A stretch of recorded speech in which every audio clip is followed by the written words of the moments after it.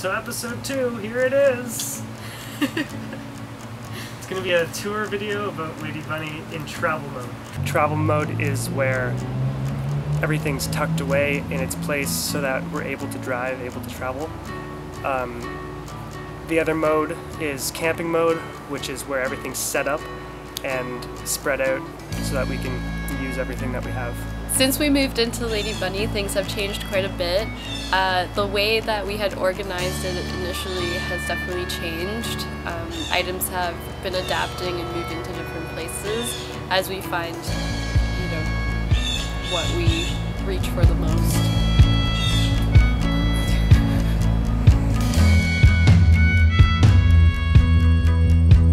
So this is inside the living space of LadyBunny van. Over here we have a whiteboard where we like to keep our to-do lists. Also holds magnets. And above it we have the sink here. It's a $5 stainless steel bowl from Walmart, $99 faucet. I drilled a hole in that stainless steel bowl and then I ran plastic tubing out of the sliding door so the sink just drains to the outside. Let me show you how it works.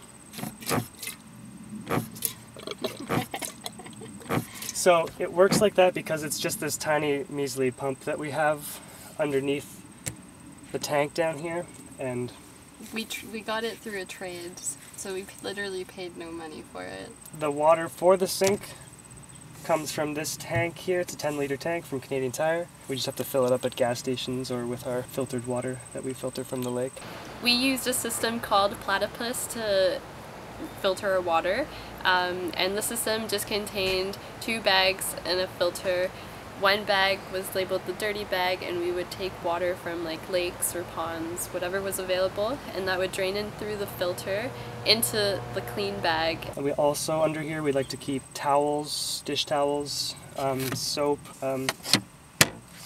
Up here we have some of that concentrated biodegradable soap watered down here for hand washing or dishwashing. Next to it we have a little white cup here that holds our toothbrushes, toothpaste, our sponge for dishwashing. And above that we have our medicine cabinet, which we keep miscellaneous stuff in there. There's like bug spray, super glue, vitamins, oil, lots of stuff in there. And it's all pretty much held by Velcro. So even when we're driving, it doesn't come off because it's the industrial strength Velcro. In these compartments it's our main food compartments, our cabinets, where we keep most of our food. So we like to carry our staple foods like rice, we got some quinoa, some beans, nuts and seeds, all that kind of stuff goes in there. So the staple foods that we eat we get from bulk food stores, and we would just bring in our Ziploc bags and put it in them. We chose the Ziploc sandwich bags because they're smaller and they're just really easy to fit in the places that we need them to fit. Our food continues over here behind the guitar where we keep our spices, and then we also have this little fresh herb garden where we keep chives, basil, and thyme. Behind the herbs there is the bookshelf. We just keep all our books over there. If you look up to the ceiling, we have our beautiful wooden ceiling panels at the top here. And if you look at the back, that white circle at the back is a fire alarm or a smoke detector. Yeah, so we have 2 different sets of lights. We've got the 4 lights that run along the side there and the lights that come through the middle here. Those are all powered through an outlet, and we have to plug them into the inverter. When we have 2 things like we have right now plugged into the inverter already, we have these other lights that are just on a battery. But the ones that are connected to the inverter we can control with this guy here, which is just the remote, and it controls all of them. So you can change the colors, we can change the brightness. And then over here we have our thermometer, which has another little piece which is inside the refrigerator, so it tells us both the fridge temperature as well as our indoor temperature. How we can use this space is the bed here can be used as a couch to watch like a television show or read a book or something. You can also sit up and use the laptop as like a desk or a workspace. And then the third way to do it is bed. So the sleeping positions that we take, this mattress looks really small, but it fits two people very comfortably. My favorite part of our design of our van is not having to do one task to do another task. So not having to fold up the bed into a couch to sit on a couch, or not having to unlock the pantry door to open and get food. So this is under our bed. It's the storage where we keep all of our clothes and like big heavy items. So on this side we have like my clothes closer to this door here, and then Matt's clothes also close to this so we can access it easily. We also have like our big heavy items, like our extra tire is in here. We have like a really big tarp that we keep under here, backpacks, hammock, extra rope. I have like my hair dryer, flat iron. This is other storage compartment that's under the bed. Sometimes you can access this through just lifting the mattress, but basically we have a bunch of, or all of our games under here. So those are like board games. We have our slackline. We have water jug, extra stuff, and then we have like our sports games in this bag here. So in this big camping bag we keep all of our camping stuff. So we have a tent and like sleeping bags, sleeping pads. Everything we need is just in here, so if we ever have like company that wants to stay with us, we pop this out and let them stay in our tent. Or if we want to, you know, go on a big hike. We really like to use all the nooks and crannies in our van as storage if we can. So for example, we keep our towels behind our seat here. We have about 4 towels in there.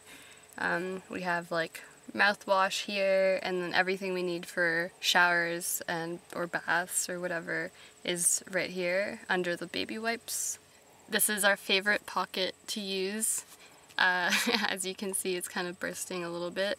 And then in the other pocket over here, it's where we keep most of like the manuals for things. So to access our clothes, the most convenient way is to access it through our so-called dresser, which is this little latch here. So another method of storage for our clothes that we like to use, which is mostly for like our bigger kind of like sweaters and things like that, is to just put them with our pillows. We also have the curtains that section out the cab from the back. They're on a track, so we just simply have to kind of move them along the track and it's all good. It's not the smoothest of systems. So we have a bunch of hooks up here where we like to keep the things that we reach for the most, or just very like small light things that can be hung up. So for example, over here we have our essential oils, which we make our mosquito repellent out of, and they're good for other things. I like to put my watch up here. Got some like lights, some bathroom stuff. We always have our refillable water bottles here. We got a little tiny first aid kit and like our little sewing stuff. And then we also keep our garbage here. This is what we call under the hatch of LadyBunny van. Okay, so we have this compartment here where we keep our propane stove. It's a 2-burner propane stove with our propane. We also carry around our toilet seat back here. So behind the fridge we have a little crevice compartment thing. We keep our folding table, our fishing net, a grill for the fireplace, for the campfire, and we keep our cutting board back there. Things that are thin and can slide in there nicely. Yeah, and then we usually keep produce here most of the time. And then we also have like our first aid kit always here handy. And then we have this shoe compartment thing. We saw in a lot of van build videos on YouTube, people were using these types of things so we thought we'd try it out. But we're not the biggest fans of it. It kind of looks really cluttered, and we only really use it for miscellaneous things. Another food storage compartment over here, we call it the pantry. It's for easy access things. We don't need to open a door. The fridge here, we've got a little straps on like that so the fridge can't open when we're driving. Let's see what's in the fridge. Garlic, jam, ketchup, mustard. We have this milk jug here that we used to use. We use powdered milk now, so now there's just an avocado in there. Another thing we learned when we were just moving into the van is that electric coolers, they suck. We tried one out, it was terrible, it couldn't keep our food cold, so we just went and bought a mini fridge. And then in our last little compartment here, this is where we like to keep our pee jug. It's so comforting to have when, you know, you're in the city, there's nowhere to pee, but you really have to pee, or, you know, there's just like millions of mosquitoes outside. We've also got this cup here holding the bigger utensils. We put it away in a little crevice over there, so when we're driving it doesn't... This little clamp here, it holds down the pull-out counter that pulls out to here. And when we're driving, we just like to keep the clamp nice and tight and secure. And we also have this light that we can put up here. It's really nice for when we have the hatch open. And it's just the light that we like to usually carry out in the front, but we put these Velcro pieces up here. This is what's on our roof of our van. We've got 3 100-watt solar panels. To mount them, I first screwed and bolted them through the roof of the van, and then I put Gorilla Glue along the bottom and pressed it down to adhere it to the top, and then I caulked all around the edges and all around the screws so that no water can get inside. The black bar here at the top used to be attached to right here, and I couldn't slide it any more forward than right here, so it was shading this a lot. So I moved up there to stop the shading, and we can still put our canoe on top. So the wires from the roof come through the hatch here and underneath this piece of carpet, and it makes its way underneath here where it connects to the back of the charge controller here. Our charge controller has this display with a little LED light, and it shows percentage, amperage, and voltage. It also has this little USB output, which has been very helpful. We bought this USB splitter, which gives us 4 USBs from this one. Then the wire travels from the charge controller down here through this red wire to over here on the side of the sliding door and into this thing here, which is where our batteries are. This thing also doubles as our end table. These are 12-volt AGM batteries with 110 amp hours. Warning: lead-acid batteries gas off. If you keep them in a confined space, please have ventilation. So make sure that if you have batteries inside the living space of wherever you are, that you have sealed batteries, because you definitely don't want them to off gas. Warning: And also make sure that if you're installing batteries inside a car, to have them bolted down. Warning! And the electricity travels back through the same cord, and it goes through a 30 amp fuse, and it also goes through a 110 amp fuse. I don't know why they sold me this 110 amp fuse when the kit came with the 30 amp fuse, because this is always going to be the one that blows no matter what. And then the wires come from those fuses and they go up behind the cabinet into our inverter. It's a 700 watt pure sine wave inverter. It's the off switch. And yeah, that's our solar system. What we power with our solar system is all stored kind of over here. We it's like a hard drive. This is the latch that keeps the drawers closed when we drive, so they don't slide out on turns.